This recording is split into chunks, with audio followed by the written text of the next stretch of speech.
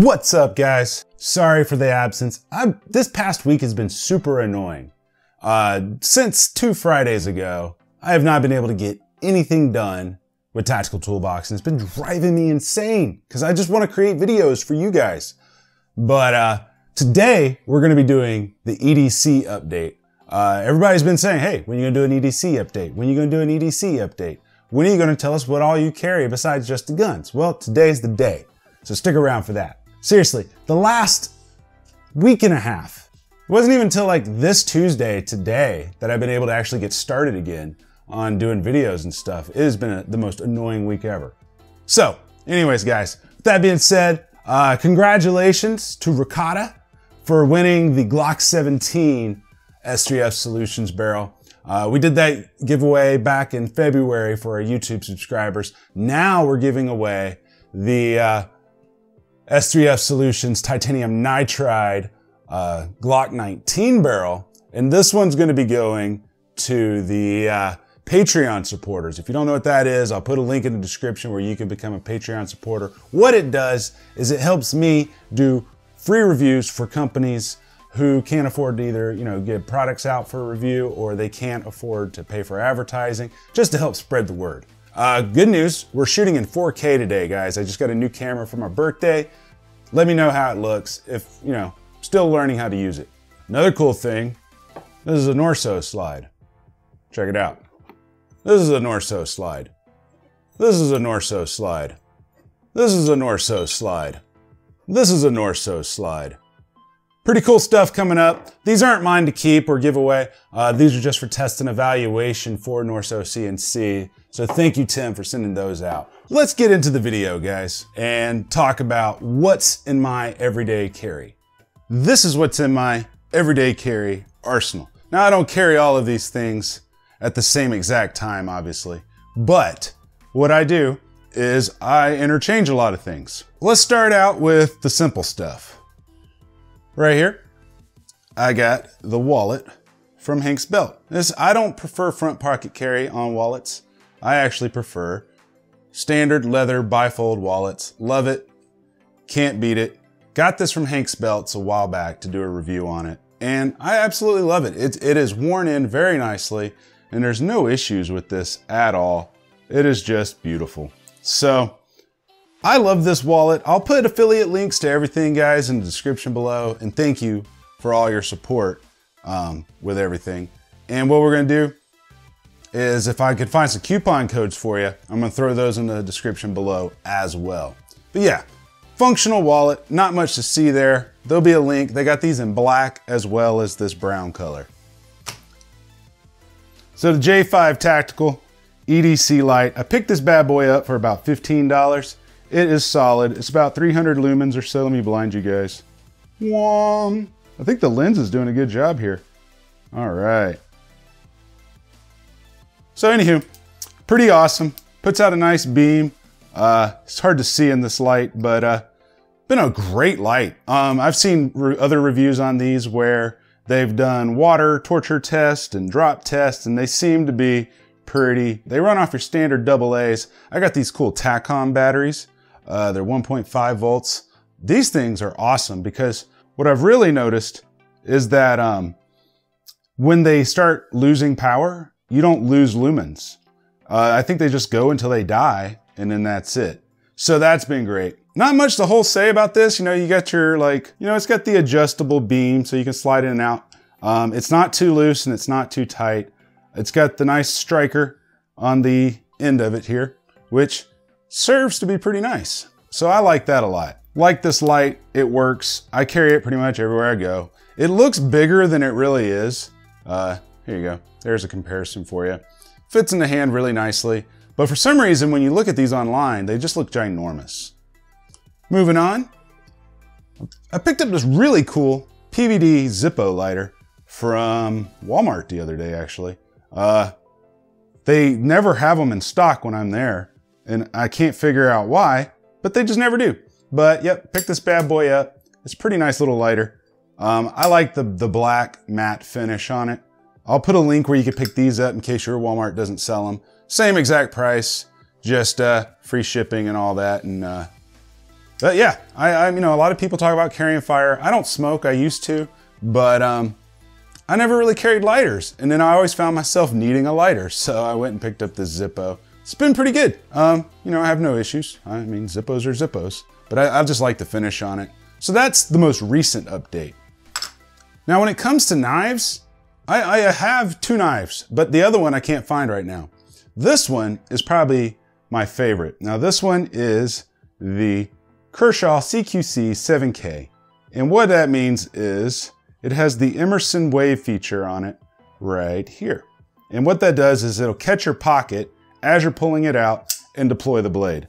It's not spring assisted or anything, but it does work out pretty nicely. It's not a bad blade still, but it's not the greatest. It's super easy to sharpen, but it will kind of dull quickly on you.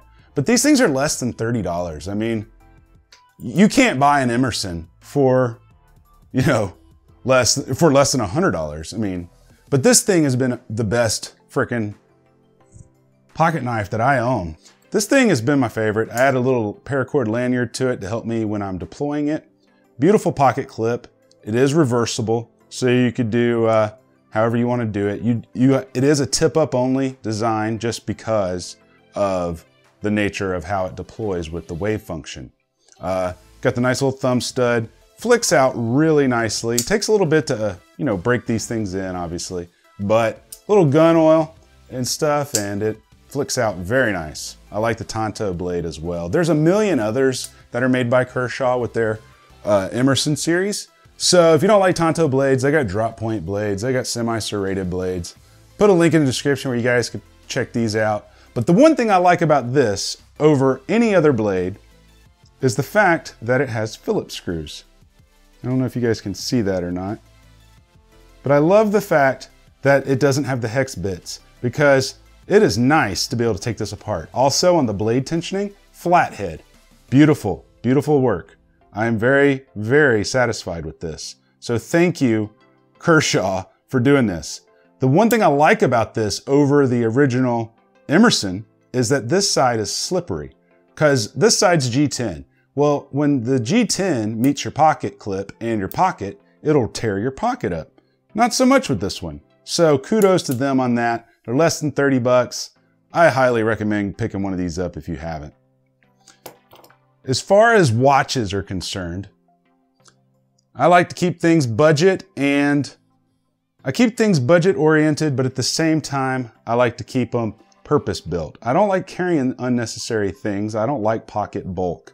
This is the Casio Tough Solar.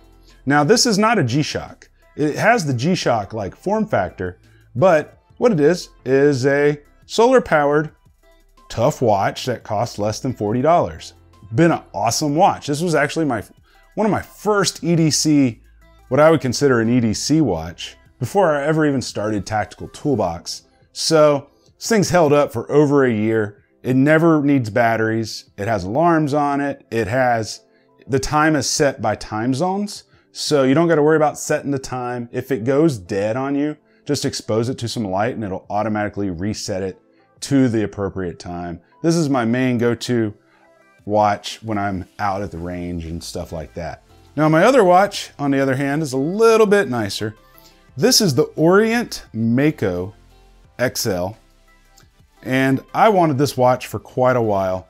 I'm a big fan of the Rolex Submariner style watches. However, they're $6,000. And even if I had $6,000 to invest in a watch, I just don't know if I would. Like, it's easy to say, oh yeah, I would love to get one of those watches if I had $6 grand, but when you actually work your balls off to get $6 grand, I don't know if you're gonna do it. But what's great about it, automatic movement, has a 40-hour power reserve. So what that means is it's wound by the movement of your wrist. So you could just shake it sometimes and that's what winds it. It has a day and a date function, which you can't really see here because of the minute hand is in the way. Shows you your day and your date, has the rotating bezel here, beautiful clicks, audible and tactile. So I really dig this watch. Now this watch doesn't come with this strap. This was a NATO strap that I bought. And let me show you the strap that it comes with. the strap it comes with is this beautiful oyster bracelet right here. Now I actually do like this, but I scratch it up a lot, so I went to NATO straps. I got about 3 or 4 of them, but they're only like $10 to $20, and they just slide like right through your pins right here. So, love this watch. When I picked this up last year for Father's Day. I think it was around the $200 mark. I got it on eBay. I think it was like less than 200, but the moment after I bought it, I haven't seen one for that price since last Father's Day. So it wasn't even on sale. That was like the going rate. I'd been eyeing this thing for months. Now they're upwards to $200 to $300. It has a Japanese movement in it, which rivals the Swiss movement. So once the word caught on about these watches, the Orient watches and the Seiko SKXs and stuff like that, the prices just went up because of supply and demand. But I'll put a link in the description where you can pick these guys up, but definitely check this out. They got different colors. They got the black dial. They got the royal blue dial. They got an orange dial with a black ring, or a black dial with an orange ring. They got all kinds of different colors to fit your style. But this thing has just been a blessing, and it's held up very well. There's been days I've gone to the range and forgot to take it off, and it has 0 scratches on the glass. Let me polish that up for you. So let's get it up here. See, the glass is beautiful, and I've banged it on things. Not hard, but I've scuffed it on surfaces here and there, and it has done a very, very good job at holding up. All right, guys, let's get to the fun stuff. Let's get all this out of the way. So that's my watches. Like I said, nothing real fancy. I keep my daily carry kind of compact and as lightweight as possible. All right, so here we have the Glock 19. Here we have the Glock 26. Boom. I'm gonna go into detail a little bit about what I'm carrying and why I'm carrying it and so on and so forth. So first off, let's do a safety check. Boom, pinky. All right. First off, this is my Glock 19. I'm sure you guys have seen the review on it. I'm not gonna go over it in detail, but I'm running the Blacklist Industries Glock 19 titanium nitrided threaded barrel on it because I do want to get into testing suppressors and compensators in the very near future. I got it stippled. I'm running the the Ameriglow suppressor height sights with the orange front, which everybody's been hitting me up about this. So I'll put a link in the description for these sights because they're like $100. I took the Vortex Viper off because I'm wanting to practice more with my irons. Right now, what do I got on that? So I got the tungsten guide rod right here. Beautiful guide rod, works very well. Got the tungsten guide rod. I'm running right now the Overwatch Precision trigger. I literally just got this trigger like last week, and I haven't even been to the range to test it yet, which is why I haven't been carrying it this week. But dry firing it feels amazing. So look out for that, but this trigger is something special. So if this is something you've been trying to lean towards, you might want to pick one of these guys up because they're pretty sweet. Next up, inside the gun. Right now, I got the Zev plunger, got the Zev safety plunger, I got the Zev V4 race connector, and I've got the Zev 6-pound trigger spring and the Zev 3-pound striker spring, which doesn't really lighten the striker. It actually just kind of smooths it out a little bit. So it's actually an OEM poundage for the striker spring. So I've never had a light primer strike. Been running these springs for over, well, about a year now, actually. I bought the ZevTech trigger last March or last April and ran it every day since. No issues whatsoever. Got the Agency Arms magwell on here. That's been doing really well. I love it. It actually works out really well, keeping my hand out of the way when I'm wanting to do a reload. Keeps my finger from getting in the way, and it has a little chute to help out. If you haven't seen that review, put a link in the description for you. So that's the Glock 19. Running an OEM mag, and I'm running the Fog Ammo 147 grain hollow points on here. These guys actually use the Hornady bullets, and these things have ran really great. Running an OEM mag. My backup mag is a standard OEM mag, but with the Barracuda Tactical +4 for the Glock 19 base pad. I'll put a coupon code in the description below. I forgot what it is off the top of my head, but you can get, I think, $10 off or something like that with these guys. So use that code if you want to pick these up. These things are awesome. If you haven't seen the review on them, I'll link that in the description below as well. Moving along, guys. Running the Redline concealment holsters, which one? DCR 2.0. This was the very first product that I ever received for free to review on the channel. And it's held up like a champ. I mean, it was last May, I believe they sent this to me. And we're going on April, no issues. Beautiful, love it. Can't go wrong. Now, when I wanna carry my Glock 26, I throw it into the TAC Lab multi-threat response rig right here.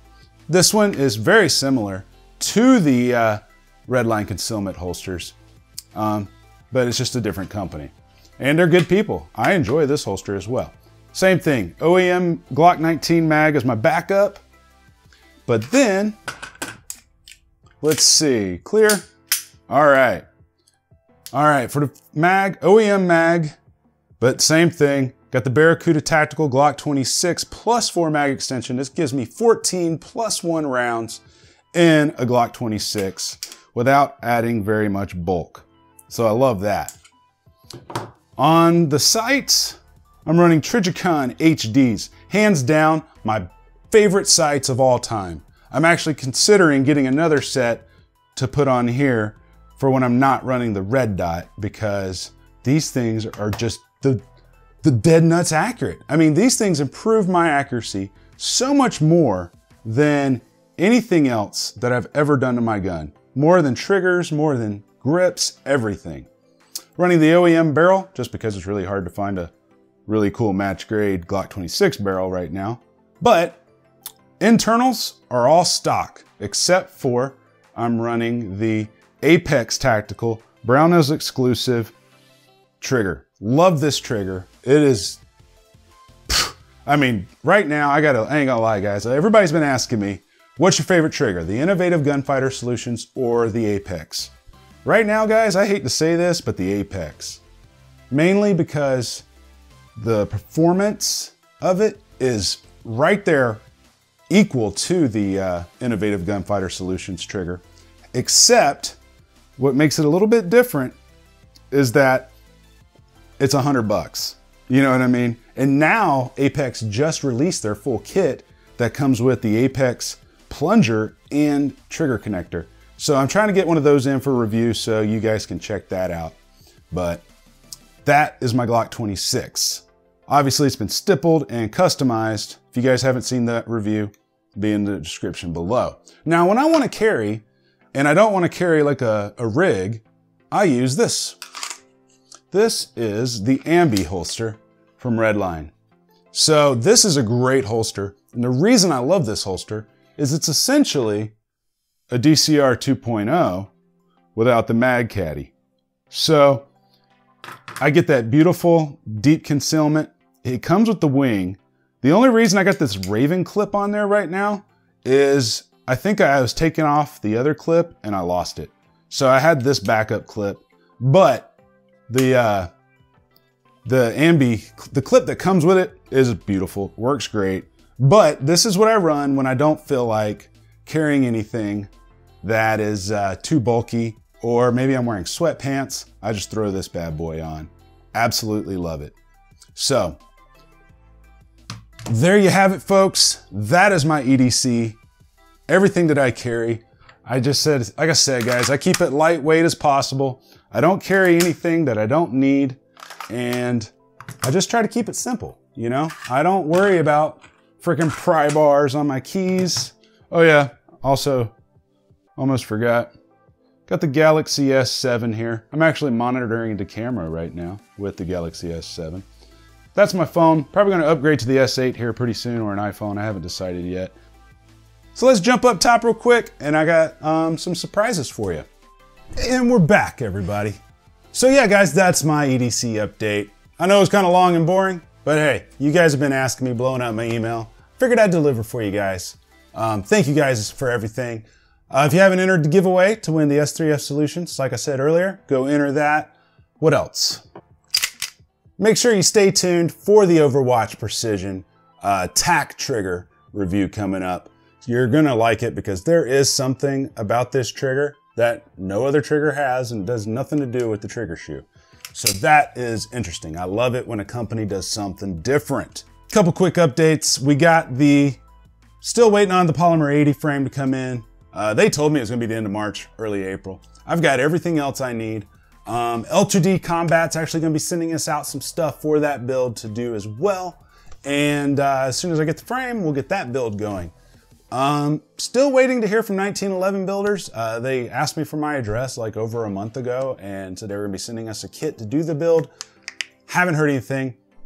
Got a Glock compatible AR9 pistol build series coming for you guys. So stay tuned for that. I'm not gonna tell you the name of the company because there might be 2 companies doing it with us.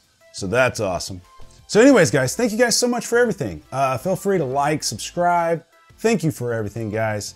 The social media has been blowing up. The Patreon page, guys, we're almost to 250 supporters on the Patreon page. We're almost halfway there. So once we get to 250 supporters, we're giving away this titanium nitride Glock 19 barrel. So if you haven't signed up, go over to the Patreon page, become a Patreon supporter, and you'll be automatically entered for this giveaway as well as many others, guys. So until next time, you guys stay sexy, and I'll see you then.